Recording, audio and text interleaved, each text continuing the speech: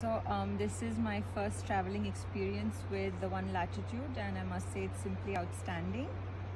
I'm here in Bhutan with a group of friends, and I don't think I could have experienced Bhutan in a better way than with Bharat and Simran.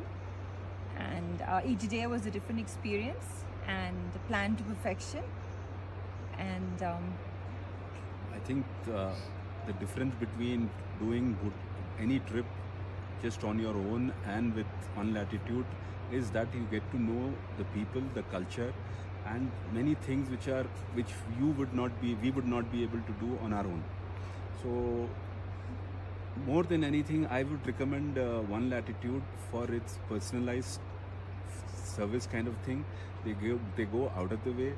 They do things which are not needed as such, but they do it. So experience One Latitude and you will check, and the next video will be yours. And what was your favorite part of the trip?